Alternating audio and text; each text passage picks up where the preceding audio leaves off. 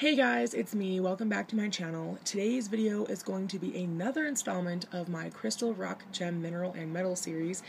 Today we're going to be talking about silver. I have been extremely backlogged the past 2 weeks, you guys, so that's why I have not been uploading these videos on their normal days as they go, but what can you do? What can you say?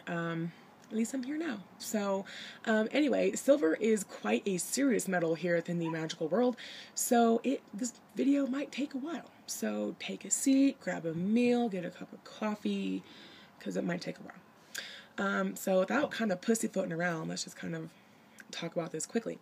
The energy of silver is receptive. Now, usually those receptive energies are really good for healing, especially self-healings, as well as money and success spells, as well as protection.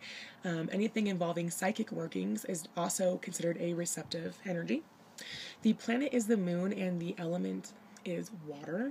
Now, as we all know, water signs, I myself am a water sign, I'm a Caesarean. We can tend to be pretty moody, we can tend to be overly emotional, over-exaggerate, blah, blah, blah. And silver is definitely one of those metals within the magical world that, like I said earlier, can go either one of two ways. It depends on your intention and how you use it within your craft. Now, there are a lot of deities associated with this metal, specifically Isis, Diana, Luna, Selene, and all night and moon goddesses, just for obvious reasons, since the governing planet of silver is the moon.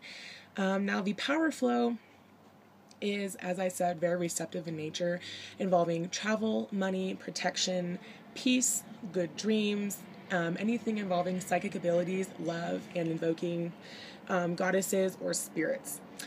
Some magical uses, and like I said, this video may be long because the magical uses are literally front to back on my index card, which is what I'm looking down at for those of you wondering. First of all, you can use it to attract love. If you use a silver disc and a light pink candle, it is said that if you burn this every day for 7 days that you will receive a love.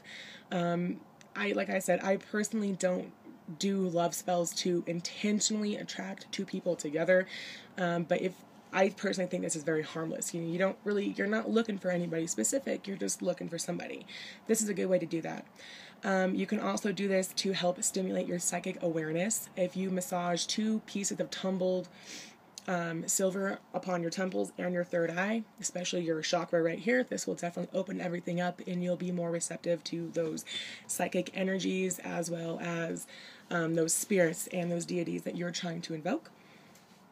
You can use silver in calling spells, and you can wear it as jewelry. And what I mean by calling spells is, as I just said previously, if you're calling a specific deity or specific element, things of that nature, silver is one of those metals that is highly used for this, more so than any other that I personally have noticed or if I have personally used.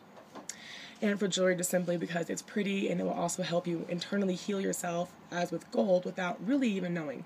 And you can also wear it for protection and success, obviously, since it is one of those metals that governs protection, and silver, over 2/3 of the world use silver as currency, so it will obviously help attract wealth and success to you.